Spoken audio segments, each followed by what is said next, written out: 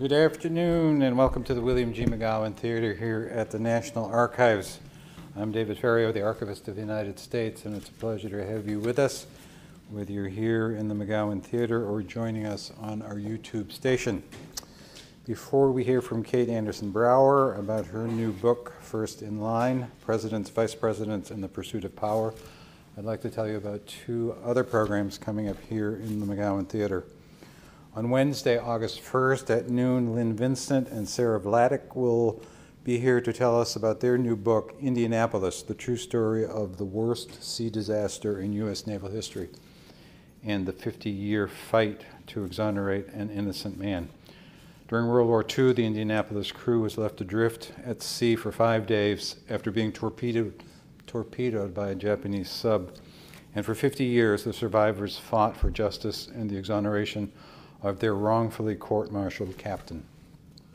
Later on Tuesday, September 11th, at noon, Sean Walentz will speak about his latest book, No Property in Man, Slavery and Anti-Slavery at the Nation's Founding, about the political and legal struggles over slavery that began during the Revolution and concluded with the Civil War.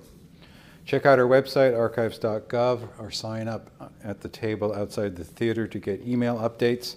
You'll find information about other National Archives programs and activities.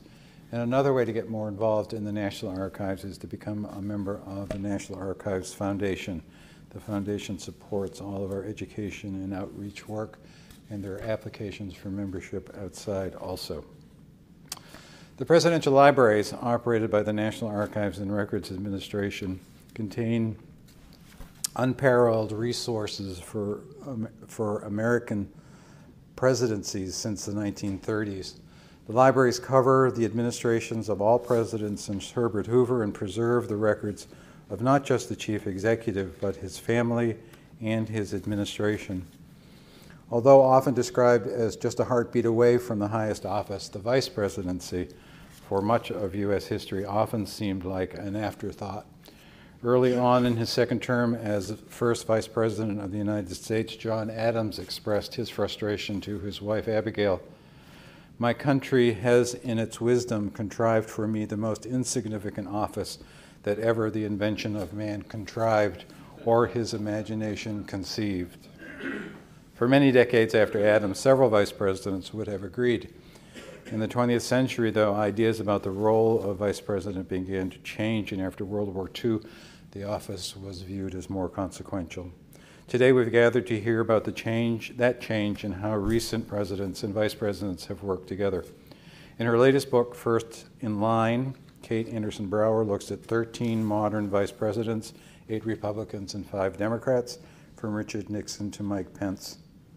Kate Andersen Brower is a CNN contributor who also covered Barack Obama's first term in the White House for Bloomberg News. She's a former CBS News staffer and Fox News producer. She's written for the New York Times, Vanity Fair, Time, the Washington Post, and Bloomberg Businessweek, and is the author of 2 previous books, The Residents, Inside the Private World of the White House, and First Women, The Grace and Power of America's Modern First Ladies. Both books were on the New York Times bestseller list, and The Residents is now being turned into a new Netflix series. While her earlier books took the reader inside the lives of the White House staff and gave us an in-depth look at the modern First Ladies, in First in Line, Brower introduces us to the second most powerful men in the world. Ladies and gentlemen, please welcome Kate Andersen Brower.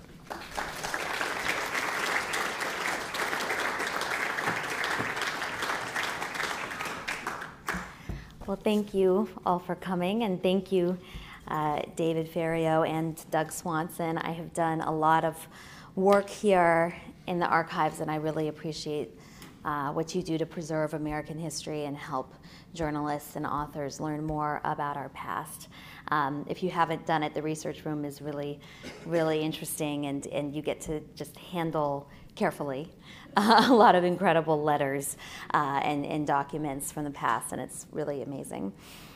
So I've written, as David said, I've written 3 books about the White House, and I want to talk about First in Line, my latest book that came out June 5th. But my first book, The Residence, is about the staff at the White House, and I kind of view these 3 books as a trilogy a bit. You know, the first book is about the maids and butlers, the second book is about the first ladies, and the third book is about the people who stand behind the president, the vice presidency. So it's looking at history from a different perspective, through the eyes of the White House staff, through the eyes of the women married to the president, and then to the person who's supposed to succeed the president, and also be a support and just do what he wants when he wants it. And I think that one of the things about the vice presidency that's so interesting is looking at someone like Joe Biden, who I covered as a reporter, and here's someone who ran himself and lost, and what is it like working for someone who beat you?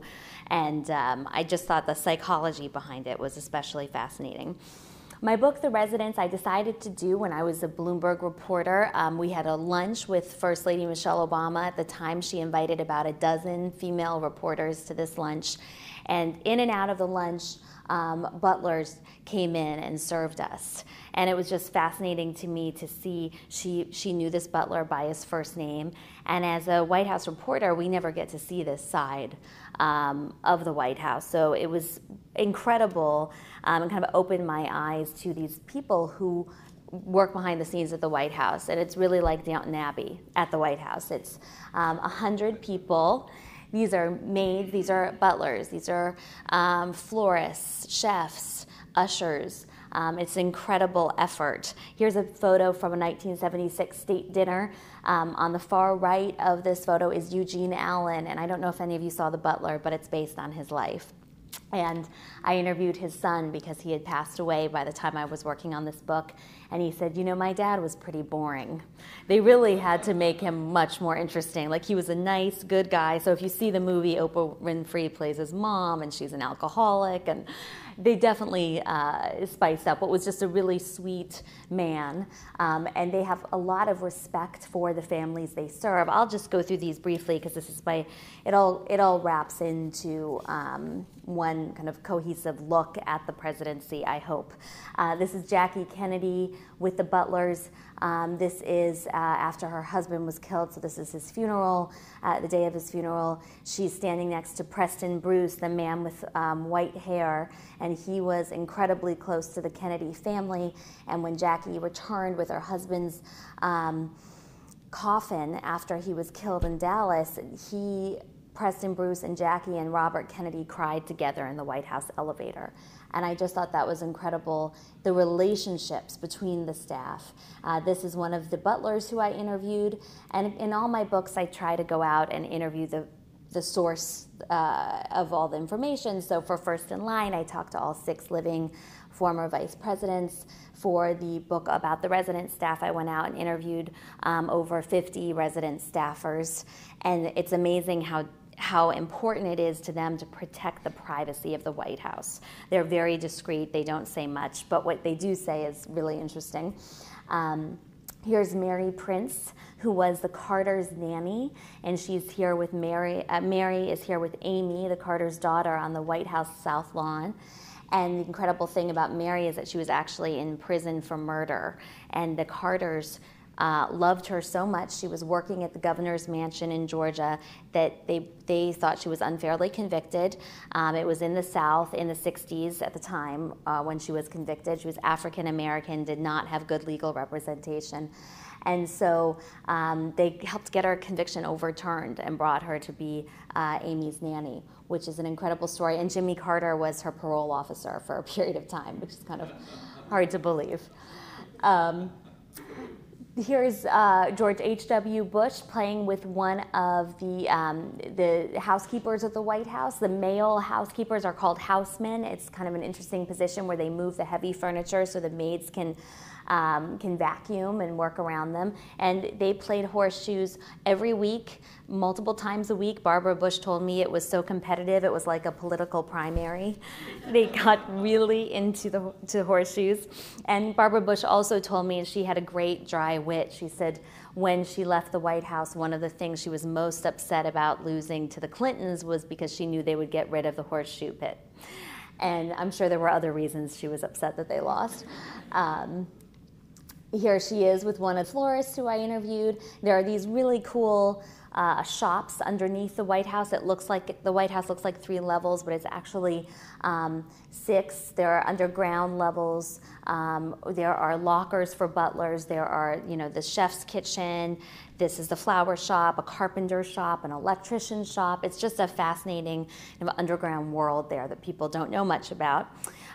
Here are the Clintons saying goodbye to the staff. Every inauguration day, our eyes are trained on the Capitol for the swearing-in ceremony. But I think what happens at the White House is much more interesting. It's the president and the first lady and their children saying goodbye to the people who they've grown to know and love for at least 4 years, if not 8. And there's usually not a dry eye in the room. Here's James Ramsey, who was a beloved butler with George W. Bush. The Bushes loved James so much that when he passed away, Laura Bush flew from Texas to D.C. to give the eulogy at his funeral. So that just gives you some sense of how genuine these relationships really are. And I'm in touch with some of the staff at the White House now, and it's amazing because they are so devoted to the job. Some of them are Democrats, some of them are Republicans. They don't care who's in office. They're there to serve the presidency, which is a special thing, I think. Here is the staff on, this is actually on President Obama's inauguration day. This is George W. Bush saying goodbye to the staff. And you see that flag there is being given to him. It is the flag that flew on his first full day in office and on his last full day in office. And the staff actually have a carpenter's shop, and the carpenters make the box and present it to every president when they leave.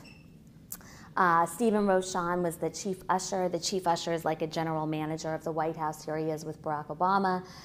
Steve told me that sometimes Obama would get frustrated about the water pressure, in his bathroom, and kind of small things like that, and that's what he'd hear about occasionally. He also got upset that the basketball court was taking a long time to convert the tennis court into the basketball court was taking a long time. So it's little things like that they interact with the family about. Here's Michelle Obama and George Haney, who was a butler very close to the Obamas. In fact, his wife became friends with Michelle Obama's mother, who lived in the White House. And they would occasionally, George told me that his wife was worried about Marion Robinson being lonely. She lived in a suite on the 3rd floor. So his wife would take her out to local shopping malls and go out to lunch. And he wouldn't tell me where they went for security reasons, but it kind of gives you a little sense of what this is like living in the White House and feeling so isolated. This is my second book on First Ladies. The reason I did the First Ladies book is that when I was working on the residence, whenever a decision came from the 2nd floor, it meant it came from the First Lady. And I thought that was interesting because the 2nd floor of the White House, of course, is the residence where their private living quarters are. There are some wonderful stories about Pat Nixon, Mamie Eisenhower, Lady Bird, Jackie Kennedy. I really got into the friendships and rivalries in the book. Jackie Kennedy with her children. She said, if you bungle raising your children, nothing else you do matters very much. And I think the stories and the relationships between her children and their nanny, Maud Shaw, and also Jackie set up a kindergarten on the solarium, the 3rd floor of the White House for Caroline. And after Kennedy was killed, Caroline would come back and forth just to finish out that last few weeks of school before Christmas. And one of the staffers who was still alive when I was working on this book and has unfortunately passed away, he told me what it was like watching Caroline come back and how important it felt to the staff that she was trying to lead her life as it had been before, and how emotional it was for them to see her coming back. Betty Ford did this on her husband's last day in office. She said it was as close as she would get to a seat at the table, so she jumped up.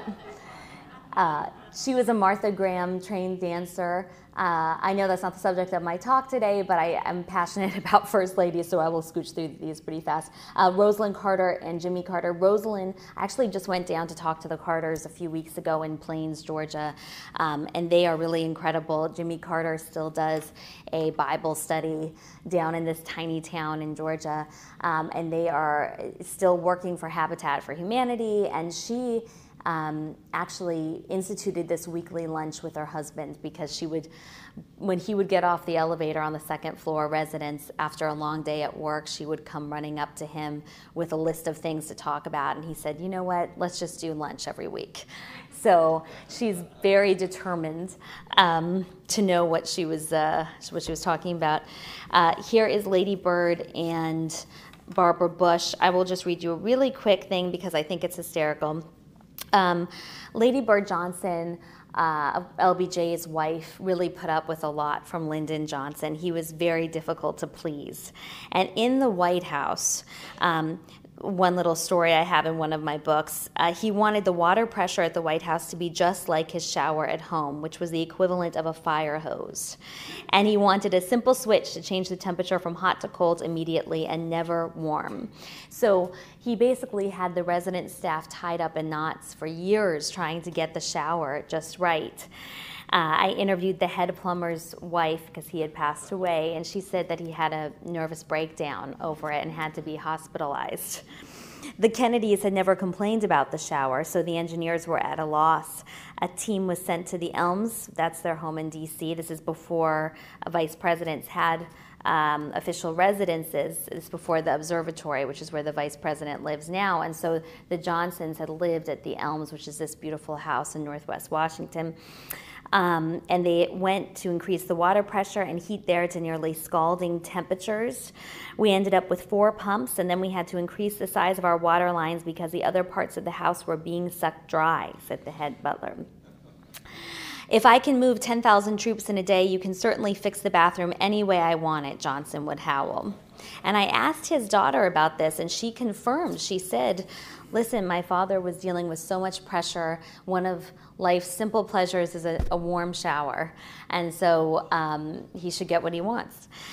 And yet, as soon as Lyndon Johnson was gone from the White House, his shower was too. Richard Nixon took one look at the elaborate setup and said, get rid of this stuff.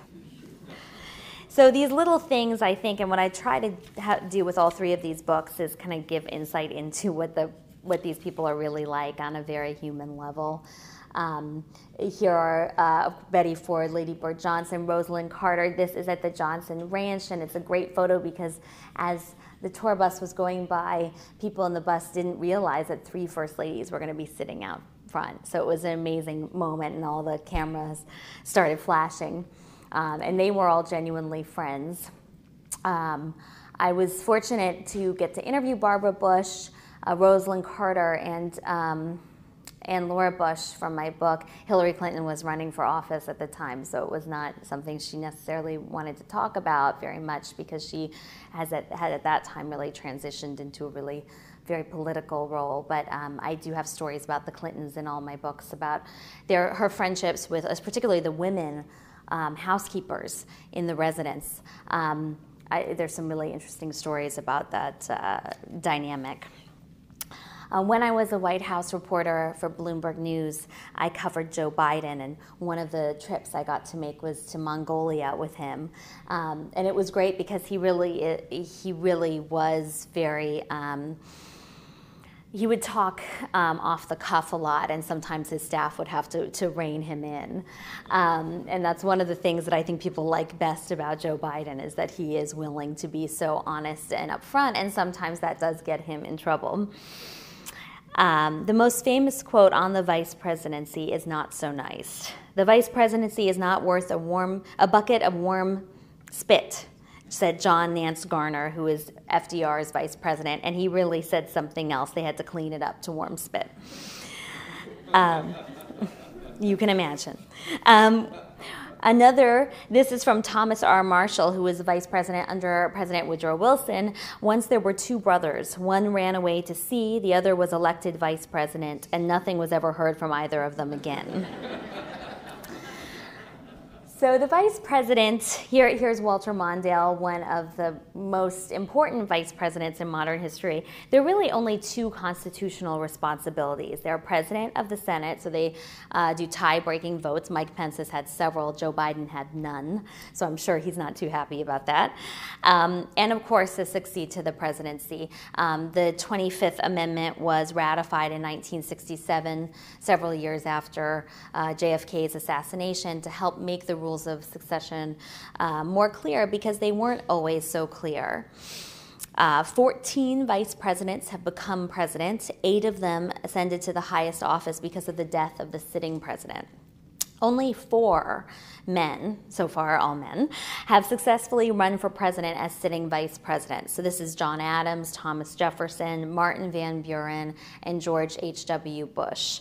So that is a small number of men who were able to make that jump directly from the vice presidency to the presidency.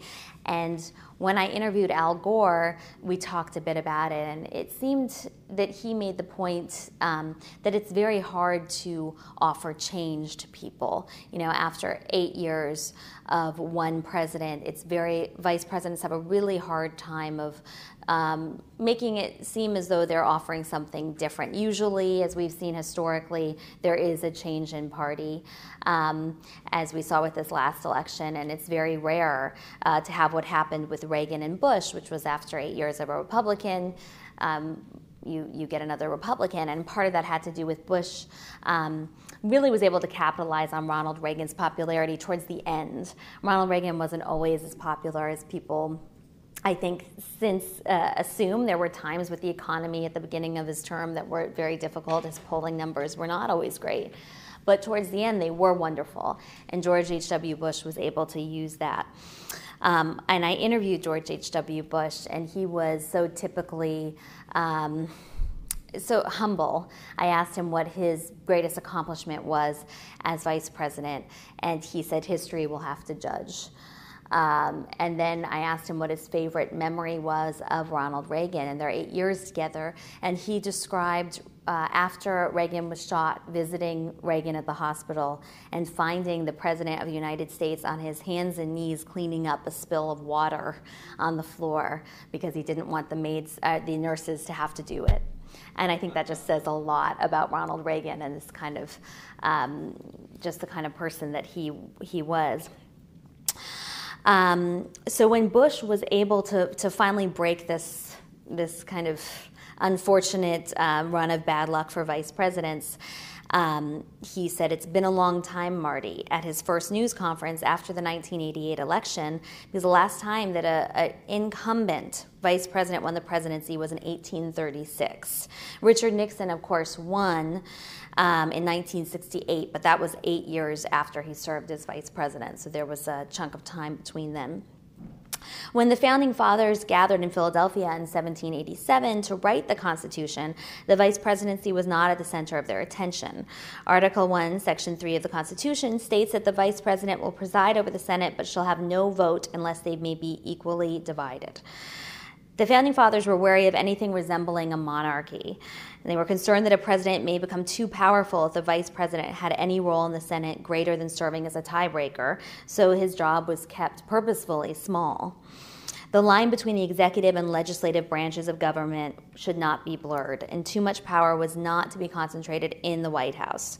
So while a vice president can sit in the presiding officer's chair, he still cannot speak on the Senate floor without permission, which I think is very interesting. During the earliest years of the country, the runner-up was the vice president. So it explains why John Adams and Thomas Jefferson were the nation's first 2 vice presidents and its second and third presidents. The system was very complicated, and it led to a president and vice president from two different political parties being elected. In 1796, Adams, who was a Federalist, was elected president, and Jefferson, a Democratic Republican, was the runner-up and therefore became Adams' vice president. Adams never consulted Jefferson on important national issues, and Jefferson used his time as vice president to secure his place as leader of his party. So this system in the earliest years of our country was really untenable. The presidential election of 1800 was another bitter contest that in the end changed the way a vice president is elected. Instead of becoming vice president as a result of the presidential vote, the next vice president would assume office as part of a party slate. In 1804, the 12th Amendment was adopted, recognizing the reality of political parties and dictating that each elector cast separate votes for president and vice president. So the vice presidency over time became more and more important. In 1940, FDR only agreed to seek a third term as president if he could pick Henry Wallace as his running mate. His demand that party convention delegates go along with his decision changed the way vice presidents were chosen, and since 1960, almost every presidential candidate has named his running mate either at his party's national convention or a few days before.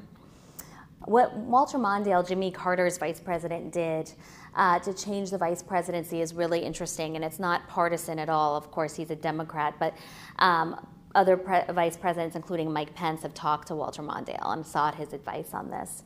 Walter Mondale insisted on a weekly, unstaffed lunches with the president.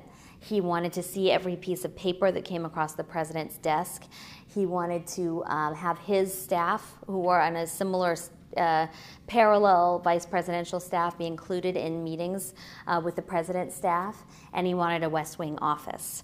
And so he was really responsible for changing the vice presidency and strengthening it. And since then, every vice president, maybe with the exception of Cheney, who had his own ideas about the vice presidency, have reached out to Mondale. Cheney was, so one reason why I started with Nixon and Eisenhower is they had a very difficult relationship. I always think that's interesting. Although as years go on, this is harder to say, but I like to do modern White Houses because you can talk to people who were alive.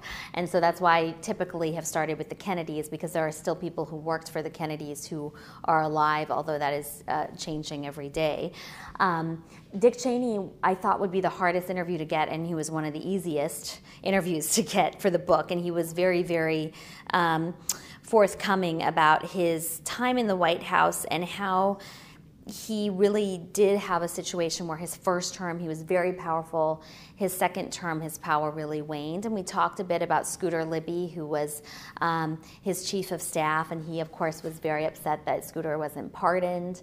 And since then Donald Trump has pardoned Scooter Libby. So I have to wonder, and I've asked but not gotten an answer about it, how influential Cheney was in that, because Dick Cheney and Mike Pence do talk. Joe Biden told me that he talks with Mike Pence at least once a month, usually about foreign policy, which I thought was really interesting. Of course, Donald Trump and Barack Obama have not talked since the inauguration, so I think it's fascinating that on a vice presidential level there is communication. And Joe Biden said, you know, the King of Jordan will come in helicopter to his house in Wilmington to talk about foreign policy. Of course, that makes Joe Biden look good and like he's still engaged, but Pence's staff did confirm that that is true, that there is a dialogue where Mike Pence will ask what the precedent has been on a certain policy before, usually having to do with foreign policy.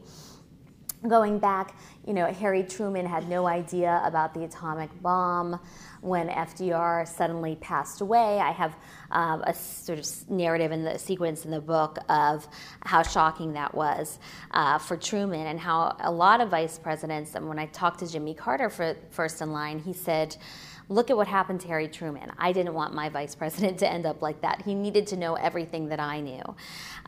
In fact, Biden and Obama agreed to 5 ground rules in a private written document before Biden accepted the position. And these haven't been published before. I think they're interesting. I was sent this little piece of paper with the handwriting on it. JRB and BO have weekly unstaffed meeting. JRB, for Joseph Robinette Biden, can sit in on any BO meeting. JRB must have contemporaneous receipt of all paper. All printed words that go to BO go to JRB. JRB staff must be included in any meeting with their parallel BO staff. And finally, JRB will not have a portfolio because he will be involved in everything. And I think that that's a really critical piece of that. And when I talked to Biden, one thing he said that was really interesting is that, you know, during the Navy SEAL raid, the raid that killed bin Laden, Joe Biden came out and I think has been recorded in history of being against that raid. And now it's hard for him. He was vice president, and he said, look, that's the job of the vice president. He, quote, "You're supposed to throw yourself in front of the train. That's one of the reasons I didn't want to do it in the first place." So he came out and said, look, President Obama made this decision on his own, and I didn't necessarily support it at the time. But now if Biden wants to run for office, that could be a bad thing for him. So it's very interesting how being involved and a part of that dynamic can sometimes hurt your own political aspirations. One thing about Biden and Obama, they became closer over their 8 years together, which is really unusual. Every other relationship got significantly worse over the years. The Barbara Bush and Nancy Reagan did not get along very well. I have a story in the book about how when the scathing biography came out about Nancy Reagan, Barbara Bush bought it and put a different cover on it so that Nancy Reagan wouldn't know what she was reading. They had a difficult relationship, but Bush and Reagan had a very good professional relationship the entire time, although Bush always really admired Reagan's speaking ability. And Bush's chief of staff told me a great story where Reagan offered to coach Bush on how he could be a better speaker, and they're sitting in the Oval Office, and Reagan just took a Vanity Fair that was lying on the table and started reading it like it was a speech, like he had memorized it. And Bush was always unable to really compete with that. I interviewed Dan Quayle for the book. Quayle, of course, had a really difficult vice presidency. Part of that was because Bush picked him without telling anybody about it. In fact, he whispered his choice to Ronald Reagan right before he got on the plane to New Orleans, where he announced Quayle as his running mate. People in the crowd didn't even recognize Quayle. People on Bush's staff didn't immediately recognize him to bring him up on stage. And he was torn apart in the press, and it was a very difficult time. But he told me, look, I had a good run. I came close. I didn't get the brass ring, because, of course, he wanted to be president. But this was as close as he would ever get, and that's not a bad thing to be vice president and to have that kind of influence. Of course, have a section in the book about the Clintons and the Gores. Al Gore was, he is definitely out there, and you hear a lot about him on climate change, but he was a really difficult interview to get for this book because he doesn't like to talk about his vice presidency because of how it ended. Losing the election in 2000 was very painful for him. I asked Tipper Gore about it. I asked her if she actually felt like it was a relief in some way that they didn't win, and she said no. It's still very upsetting that they didn't win, and they've since separated, and their personal lives are kind of torn apart by it because it is such a huge disappointment. And I have stories about the Lewinsky scandal and how that affected his campaign, and there is still, even though this seems like ancient history, a lot of debate among people whether or not he should have used Bill Clinton more in that election. He didn't even send Clinton to Arkansas, and that really maybe could have helped him, but hindsight is 2020. Tipper Gore was especially upset about Monica Lewinsky because they had a daughter her exact same age, and so that was not something she was particularly happy about. But Al Gore told me for almost all those 8 years, the relationship was one between brothers. That may be a cliche, and I run the risk of overstatement, but really we became extremely close. So that's why the end of it was so painful. I did ask him to talk about Hillary Clinton. This is after the 2016 election. He said he called Hillary Clinton after the election to commiserate with her because he had also lost. And how painful that experience is. And then I asked him what it was like to work in a White House with such a powerful First Lady. And he said, and this was on the phone, so I couldn't see his face, but he said, I think our interview is almost over. So that tells you how much Al Gore wants to talk about those years. This is, of course, Bill Clinton and Monica Lewinsky. It's a great photo because just imagine, Bill Clinton was later quoted in a book saying, I think Al Gore was more angry about it than my own wife because it hurt his own political chances. I love this photo probably because it also has some residence vibes going on in it. It's the elevator at the White House residence. And here is Bush and Cheney, and I think it speaks a lot to their relationship and how it really did unravel over the years. And Scooter Libby was really the reason, at least if you ask Cheney, one of the main reasons for that. But he said, look, Bush knew how to do the job better in the second term. There was a point in 2004 where Bush was considering replacing Cheney. Bush, Cheney, and I think that, this is of course well known, but Cheney was the head of Bush's search team trying to find a vice president for him. So there's a great scene where the two of them are going over binders of information in Texas, and Bush turns to Cheney and says, you're really the person I want to do this. And Cheney had to be convinced. First of all, he had, I believe it was 2 drunk driving convictions that he talks openly about. He told Bush, I flunked out of Yale. I have these convictions. My daughter is gay. Like I have so much baggage. But Bush knew that he needed somebody who had such a huge amount of experience, and I think that's why Cheney was so interesting to talk to for this book, is that here's somebody who knew Nixon personally, worked for Gerald Ford, was in Congress, worked for Bush 41. He just had a huge amount of information and historical perspective.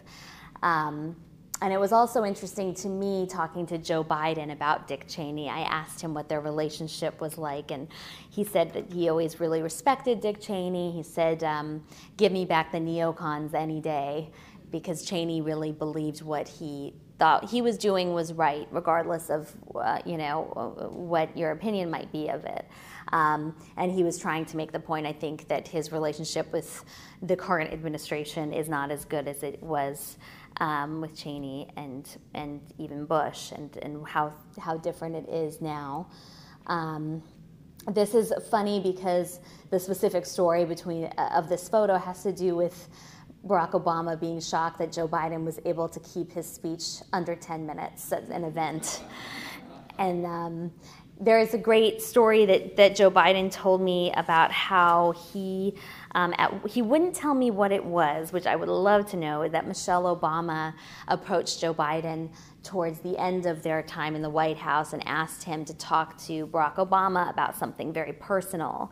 And she said, everybody's always wanted something from my husband his whole adult life. You're the only person that doesn't really want anything from him, and I need you to talk to him about something. And Biden told me that it brought to light how he had this huge Irish Catholic family, and Barack Obama, did not have a big family, was raised by a single mom, and how there were times in his childhood that were very lonely. And I think that the two of them were really drawn together, and their friendship really was genuine. I was surprised that it was not easy at the beginning. I always thought that they got along well from the very start, but Biden said that his mother, who was 90 at the time, had to convince him to take the job. He didn't really want to be vice president. His chief of staff told me that there was tension between the Biden's staff and the Obama staff at the beginning, because there was some jealousy there. Biden did not do well in the primary, and here you get this young guy almost out of nowhere compared to somebody who was in the Senate for almost 40 years, who felt he had really done his time. But then the two of them really complemented each other, and I have stories in the book about how specific stories, tragedies like Sandy Hook, and then what happened at the nightclub in Florida, that brought them together, because Biden, having lost his wife and his daughter early on, right when he became a senator, is really able to connect with people very emotionally, and he wears his heart on his sleeve. And I interviewed Valerie Jarrett, who is very close with the Obamas, and she said sometimes it can be uncomfortable because Biden will just come up and hug people, and it can make people feel slightly awkward. Whereas Obama's, they called him Mr. Spock in the White House. And Biden said he had so much gray matter, which is that part of your brain that just, he's thinking all the time, and Biden said he overthought a lot, and that Biden would have to be the one, he said, to kind of tell him to trust his gut, which is what he did with the bin Laden raid, he said. So I think that's really an interesting dynamic between Biden and Obama, two men that are from really different backgrounds, but how they came together. Of course, in the book, I have to have Pence and Trump, so there is a chapter about Pence walking this tightrope, really, with Donald Trump. I was really surprised that Melania Trump was involved in picking Mike Pence, because she gives the impression of someone who's not engaged in politics at all. But I was told by someone who was in the room at the time that during this final decisive meeting in Bedminster, New Jersey, at their golf club, before Pence was picked, Melania, all the elder Trump children were gathered. Donald Trump, of course, was there. And she said, we need somebody who's clean. So we don't want Chris Christie or Newt Gingrich. We want somebody with none of the baggage that those men have. She realizes, and still realizes, that her husband, regardless of your opinion of him politically, does carry a certain amount of controversy and baggage with him. So having Newt Gingrich as Donald Trump's vice president, you know, between them they'd have 6 wives. It would just maybe not have been the best choice. And she very astutely said, you need someone like Mike Pence. And he has been a very good vice president for Donald Trump. He's a really, I have some stories in the book about how he acts as like a translator for Trump on foreign trips. And when foreign leaders come to him, he was at an event in Venezuela, and this was early on in the Trump presidency when there was talk of military action. The president threatened military action in South America, and these leaders in Venezuela asked Mike Pence, is this going to happen? Are you going to invade our country? What's happening? And Mike Pence said, no, no, no. Don't pay attention to the tweets. This is what he really means. And he probably could be meaning a naval blockade. It's not, you know, the tweeting is not necessarily what he's thinking. And so Mike Pence helps to bring down the temperature a little bit. I like the photo of Mike Pence, Walter Mondale, and Joe Biden, and this is in the old executive office building next door to the White House. And Mike Pence does have good relationships, absolutely, with both of these men, and does seek their advice from time to time. I love this John Adams quote, I am vice president. In this I am nothing, but I may be everything. And I think one of the reasons why Mike Pence's favorite vice president is George H.W. Bush is because he's the last vice president who was able to really use the vice presidency to launch himself into the highest office in the country. So with that, I would love to take questions if you have any about any of these men. Well, there are a few women thrown in there. Great, thank you so much. I wanted to continue with that arc that you described. I think the perception is that the vice president, once they're picked and chosen, and we all see them, has aspirations to take the presidency at some point, and now we know that's not likely to happen from a probability perspective. I'm curious, your discussions with these vice presidents, some of them said yes, that's why they wanted to join, others said no, I'm not even interested in the job. How was the different arcs that occurred from that, and also what did you see in regards to after they left and did not pursue a presidency, the directions that they went on with their lives? That's a good question, because the only one of those 6 men who I interviewed about the job, who are the only living vice presidents who said they didn't want it, was Dick Cheney. You know, they all wanted it. Walter Mondale ran and lost in '84. Bush won. There's really no, Quayle really wanted it. Biden certainly, and might still run. So, you know, I think that they kind of go into retirement kicking and screaming. I don't think they're happy about that. Like, I don't think it's I think that's why Dick Cheney really wants to be useful to Mike Pence. I got the sense that he's also very interested in talking to reporters. he's very interested in building his legacy too, separate from President Bush's. And so I can't think of a single instance aside from Dick Cheney where there was really, especially of the men in my book who I interviewed, who didn't want that job. And you're right, the probability is low. But for someone like Mike Pence, who could have lost in Indiana, that governor's race, it makes sense to roll the dice, I think. Thank you. Yes. Yes. Thank you very much for being here. I'm finding the book to be very interesting, and I've also read your previous books as well, which I've also found to be interesting. One thing I was wondering is,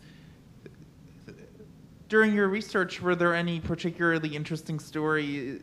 Were there any stories about Lyndon Johnson as vice president that you found to be particularly interesting? One story that I found interesting, I'm not sure how well known it is, but a story about him inviting a camel driver. Yeah, I love that story too. He went to Pakistan, and he invited this camel driver back to the White House. He befriended this guy over there, brought him back, and of course this is sad because Lady Bird Johnson, LBJ wasn't there at the time, so Lady Bird Johnson kind of had to lead him through the White House and introduce him to the president. It was a big story at the time, and it was about kind of Johnson thought it would be a helpful thing, I think, for his own presidential aspirations to kind of bring this fellow to the U.S. and show him around. It was like a feel-good story. He also Johnson got a horse for Caroline Kennedy, even though the last thing they needed was another horse.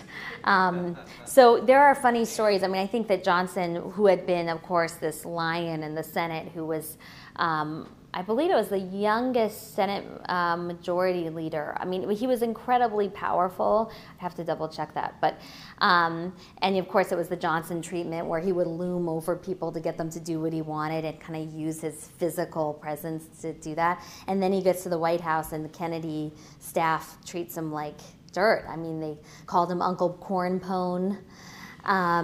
Just thought he was a rube in a lot of ways and ignored him. And there's stories of him at cocktail parties where people would say, "Who is that?" "Oh, it's just the vice president. No need to talk to him." So it really took him down a notch. And I think the vice presidency was a really painful time for Lyndon Johnson. But and it was also difficult for Kennedy because he felt, there's a story in the book about how Kennedy felt he had to pick Johnson to win the South. And I love that chapter about Robert Kennedy trying to persuade Johnson not to take the job because he hated Johnson so much.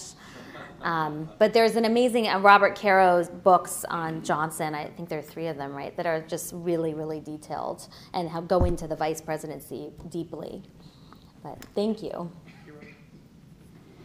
Thank you very much. I'm not thinking politically. Of all the people, the presidents, the vice presidents, and the first ladies, who did you find the most interesting? That's such a hard question to answer. I think of all the vice presidents, presidents, and first ladies, I mean, the people I had access to were really the vice presidents and the staff. If I could interview anybody right now who would have a lot to say, would be the head housekeeper at the White House who's still there. And that would be a great story. Thank you.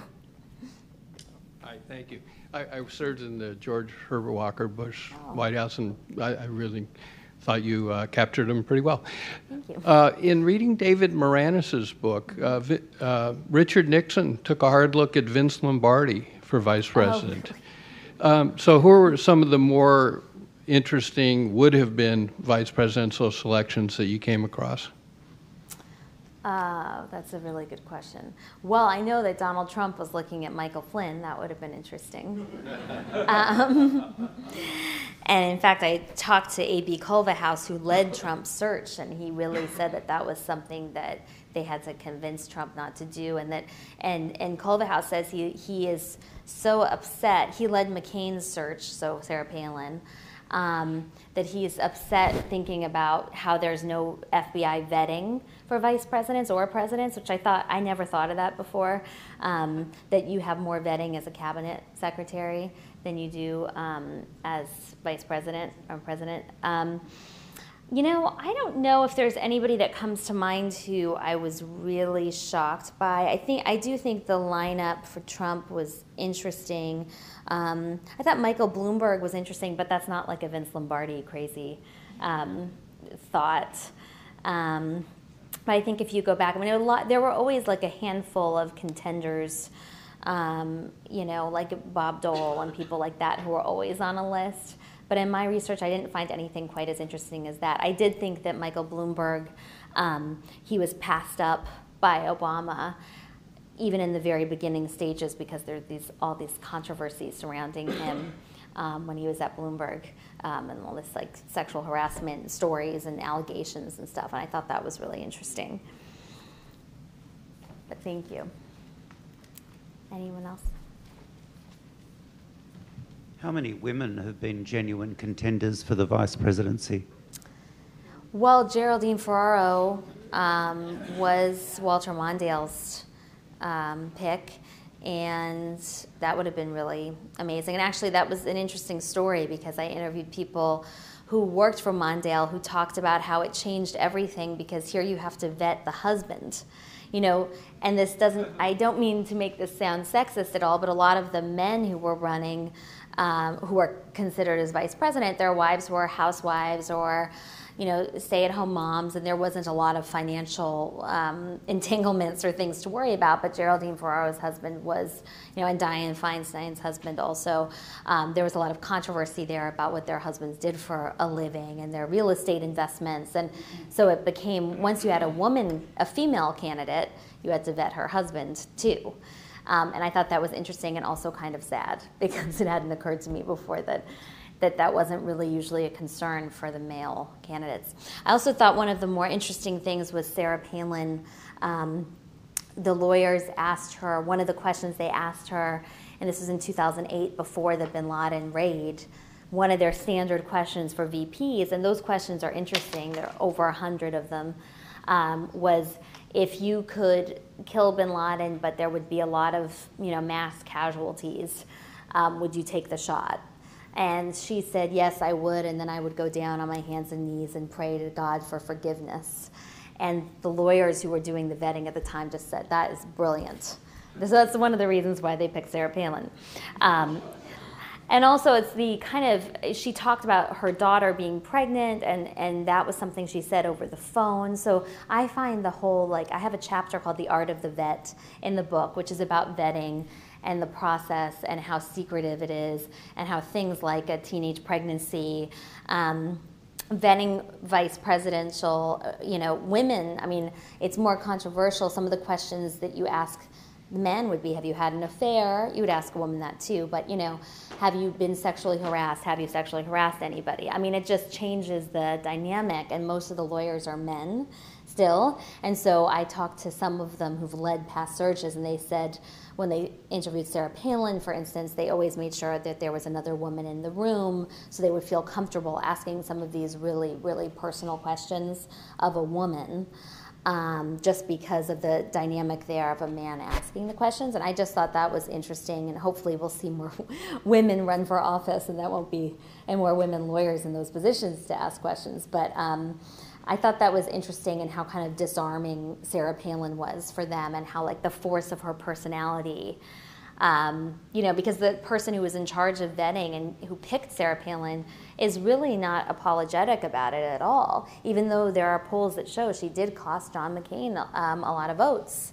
But he said that, you know, she could fill a room. I mean, she was just amazing. And so it's just interesting because I think that as more women sort of get into office and positions of power, I think they're going to have to look at vetting a little differently.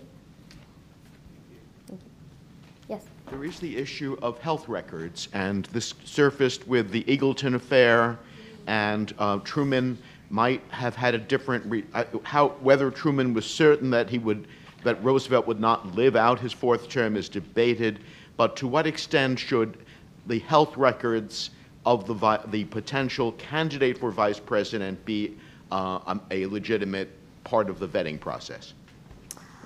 Well, that's a good question. It's just one that's more opinion based. I think that Eagleton talking about his mental health problems, and I think he talked about electroshock therapy and some things at the time that were really controversial, I think would be slightly less controversial today, but I still think if someone came out and talked about having a history of depression, that would still be an issue in the press because of how we kind of stigmatize mental health. But so I don't know, that's more of an opinion-driven thing. I mean, that was the entire reason why he dropped out, was because of that coming to light and how embarrassing it was and humiliating. I think things have changed a bit, but I still think if you had a vice presidential candidate who came out and talked about a history of depression, it would be a liability, and that you'd have to do it right at the very beginning of the campaign. But a lot of it's really secretive, and I asked one of the head vetters, lawyers, these are white-collar lawyers, and he said being a vetting attorney is like being a cross between an FBI agent and a voyeur. Like you get to talk to people about affairs and very personal questions. And they go and travel to their hometown and like dig up things, and it's really fun. The people who volunteer to do it for free, which I also think is interesting. And Donald Trump's staff was not, Paul Manafort thought that he'd have to pay for it, and they came to it really, really late, which I also thought was interesting. So they came to the vice presidential selection process later than usual, and they asked a law firm much later than usual and didn't kind of know how it worked, which I think says a lot about how kind of they're outside the beltway maybe thinking, I'm not sure. But so the vetting is really fascinating, but I still think mental health, I still think that would be a liability for someone. Whether it should or not, I don't know, but I still think it would be an issue. Anybody else? No? Well, thank you so much for coming and for inviting me, David. Thank you guys. Thank you.